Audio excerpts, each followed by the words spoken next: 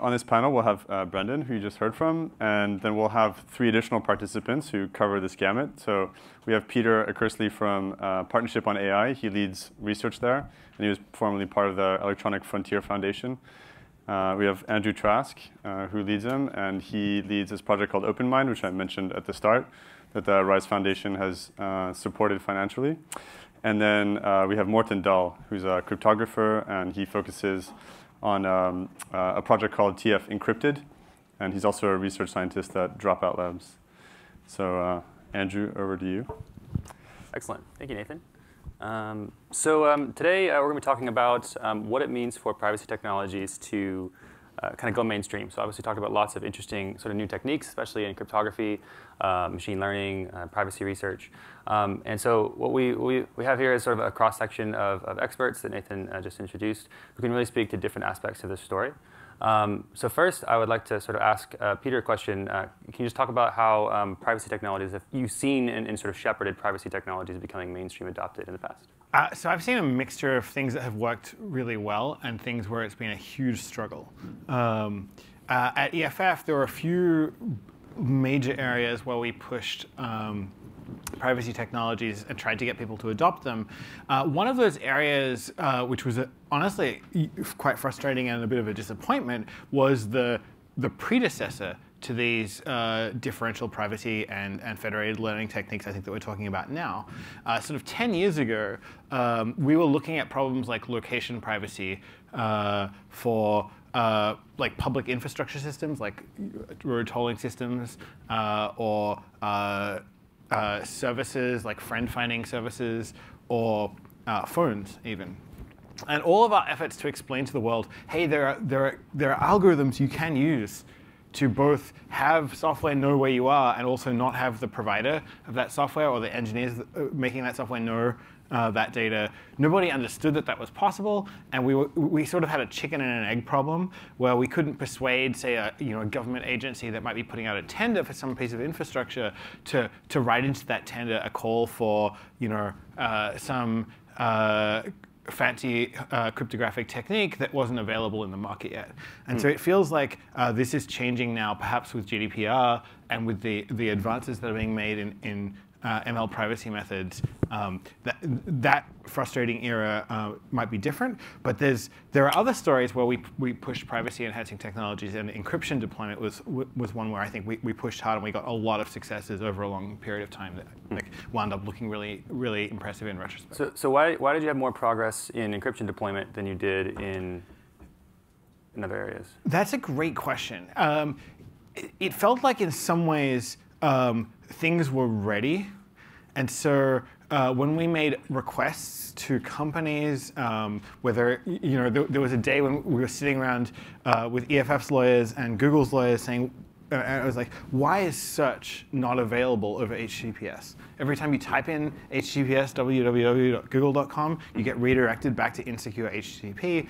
And there was sort of some awkward mumbling on the Google side. They said, we'll get back to you. And then they came back like 3 or 6 months later and said, oh, actually, we can do this. And I think what had happened in the background was like a lot of work that folks like Adam Langley and Evan Roseman had done at Google at the time to scale the TLS deployment such that you could flip that switch for a reasonable cost. And so there's both political pressure that's necessary and technical infrastructure that's necessary. OK, so there was technical infrastructure, technical maturity that you mentioned, and you also mentioned sort of awareness and sort of just visibility of the technology exists. So Morten, you've been doing quite a bit on secure multi-party computation. You're leading TF Encrypted. Given that lens, can you talk a little bit about where is secure MPC? What is it useful for, first? And two, where does it compare to kind of this? Well, I think there's definitely several similarities. You also mentioned in your presentation now that there's this awareness around it, so making it non-magical and actually explain to people that it exists. It was also mentioned earlier today that it's very cross-disciplinary, so you need to have machine learning researchers, data scientists, engineers, and cryptographers talking to each other. And so far, that's been happening somewhat in the silos. And to actually bring these people together and understand what they're saying, find the right use cases. So coming back to performance, as you were saying as well, so awareness is the main thing that we're working on at the moment, or I think the maturity of the technology is increasing. It's still not there. There was some work out from Google recently where they were describing how they were using this in practice, some of the constraints that they have when you actually employ it in the real world, the scalability issues and so on. But we are starting to see some of it. But yeah, so performance, awareness. Is everyone here familiar with secure multi-party computation? Should raise your hand if you've come across it. OK, give us a quick high level. What is secure MPC? Just before so the secure aggregation that we just saw is a small specific example of secure computation. And generally, secure computation allows you to compute on data while it's encrypted. So you can take a ciphertext, an encryption of something, and you can somehow manipulate that ciphertext into another result without actually being able to decrypt that, and then potentially send it back. So why is computing unencrypted data useful for privacy? So you can imagine in the machine learning setting that one of my favorite examples is this group of researchers that a few years ago used TensorFlow to build this skin cancer image detection. So they basically had a mobile app where you can take a photo of a skin lesion and it would analyze whether or not you should have that further inspected. And they did that by basically training a large network on a lot of data and so on. And if you were to put that into production, hosting that on the cloud and the service, people might want to use this because they now have an expert dermatologist in their pocket, but at the same time they're having a risk of essentially telling this company or the cloud server whether or not they have skin cancer. So they might not be incentivized to actually use this service. Okay. So coming back to the federated learning as well, that you can shield who can actually see this data in the process. So secure MPC not only could lead to more adoption of technologies that are involved with private data, but also better protection for users in the process. I see it as enabling certain things from the perspective of the company that wants to train this model, for instance.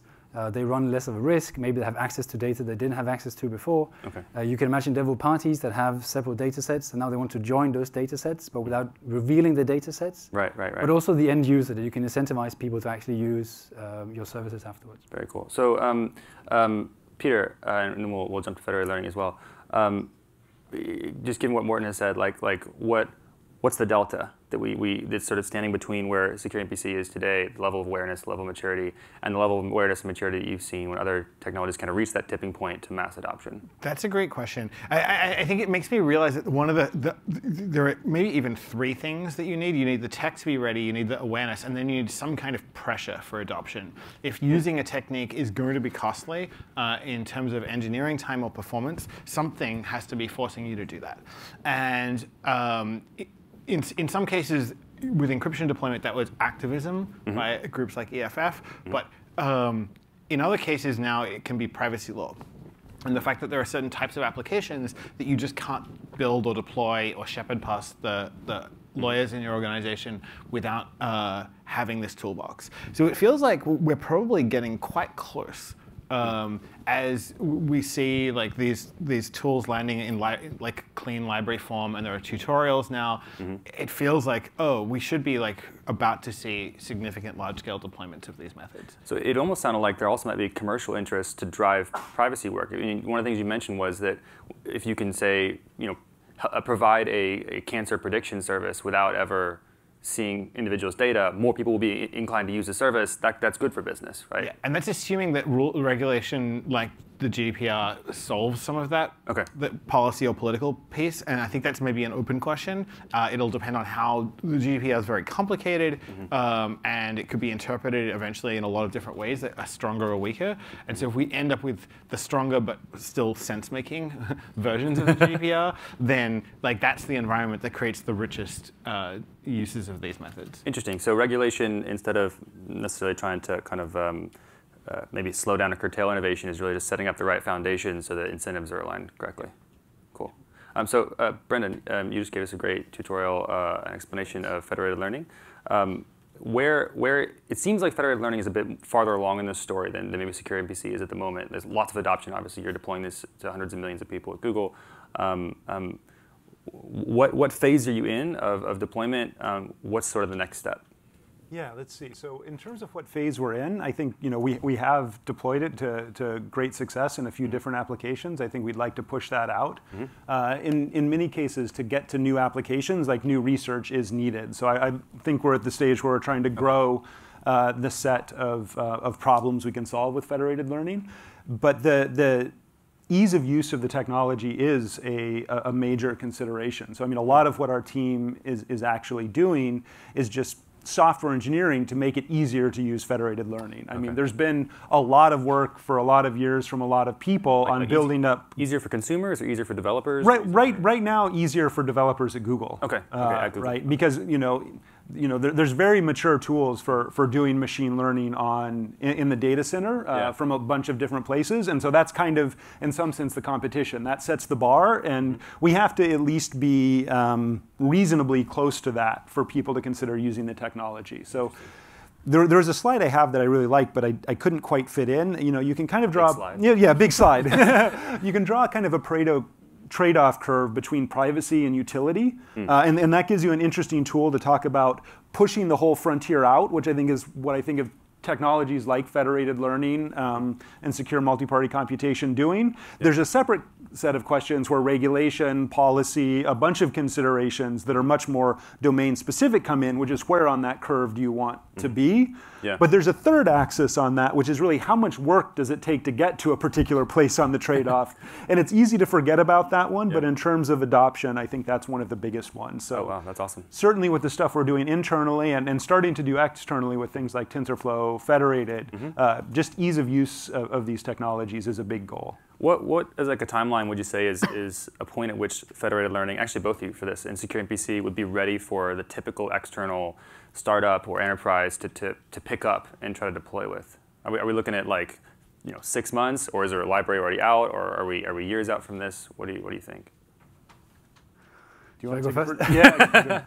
I would say we're starting to see some, but at this point it needs to be either special cases where you can somehow afford to pay maybe the extra computational cost of actual price of running the instances for this, or where it's not on a regular basis you have to do it on a daily basis, but maybe once a month you have to use these techniques. So I would say it's still a bit further out, and we're looking more at specific cases where this makes sense. Which is also one of the things so the three properties we already have. I think another one is that it shouldn't necessarily be black and white. It shouldn't be that tomorrow we say everything has to happen in the encrypted space or using federated learning. It's more a question of saying we have a process that's already in place. Can we take bits and pieces of that and try to add these techniques to actually improve that, or to have more data and so on? Okay. Well, actually, in light of that, maybe a more nuanced question then. What are some early use cases, or maybe new applications that previously were inaccessible that the technology in its current state can activate? Things that people here or online might either interact with as a consumer or do a business or an enterprise around. I mean, so there's definitely something around we've seen use cases on this in deployment in practice, where you're taking different data sets and you can somehow combine them, and then you can do. There's been auctions being done on this. There's been and combine them where, so multiple different people combining their data where in the encrypted space, so in the encrypted form, and then use the joint data sets to improve whatever they want to do. Interesting. That's happened already.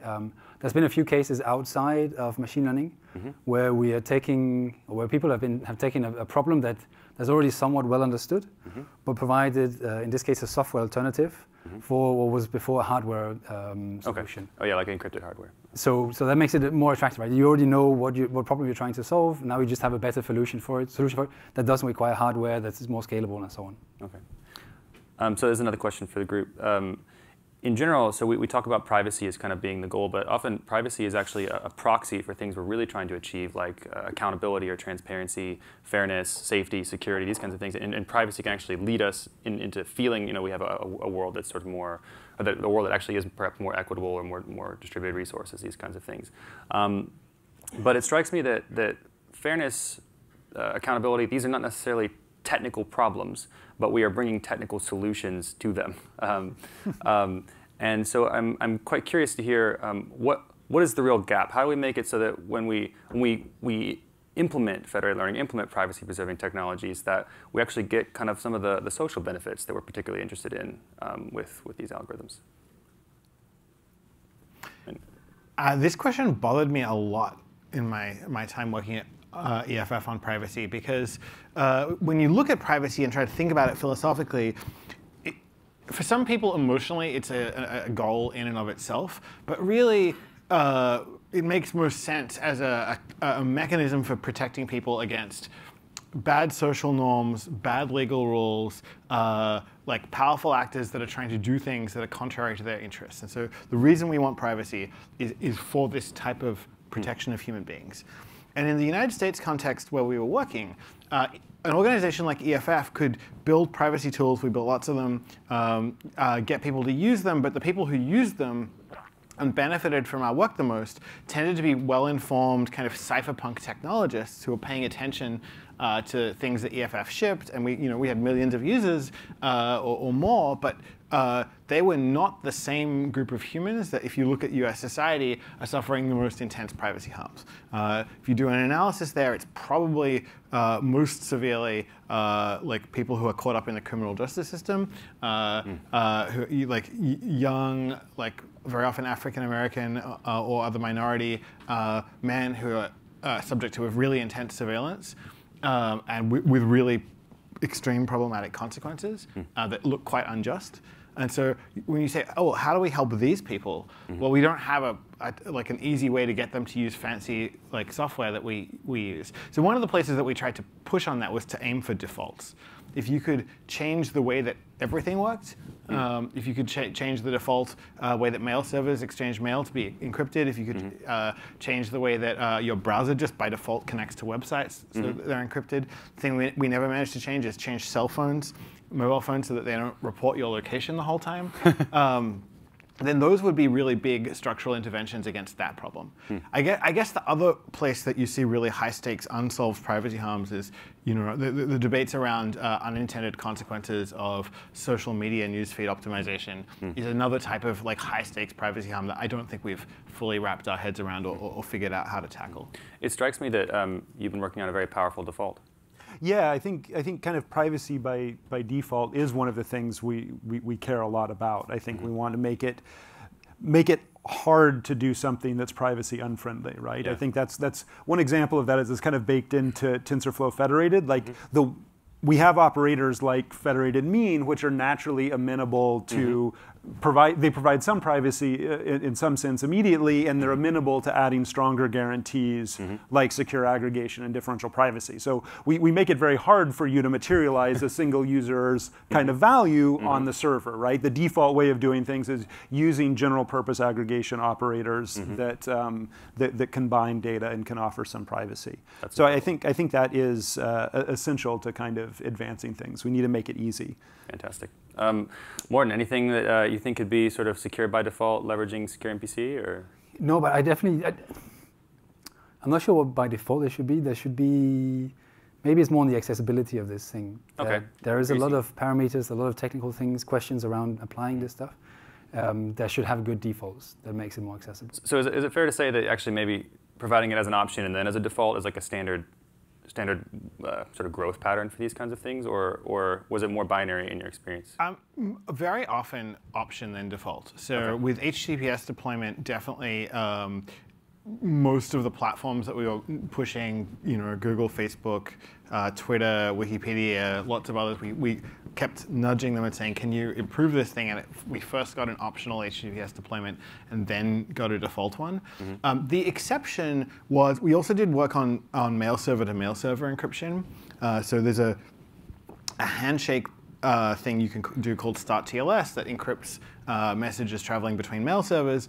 And with that one, it was so easy for people to turn it on that all we had to do was publish a scorecard of the top 20 or 30 mail domains, saying which ones were doing this and which ones weren't. And the timing was good because it was like a little bit after the Snowden leaks and everyone was like kind of incensed about privacy. But we heard back within 6 months from maybe 5 of the top 20 mail domains saying thank you so much for publishing this scorecard because we got just enough management buy-in to flip this switch.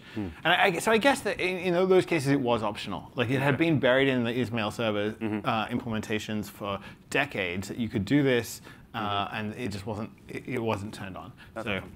So I guess many people here work at sort of very large sort of enterprises. If you're interested in championing privacy within your own organizations, I hope that this is sort of a useful cross-section. There are various privacy technologies that are out there. There are varying levels of maturity, as we've talked about. And the best thing to do, I think, is to champion an option for privacy in your own organizations first. and then look towards maybe sort of once people can kind of feel things out, risk is mitigated, technology stack is sort of matured, you can go for maybe more of a default option, which is pretty cool.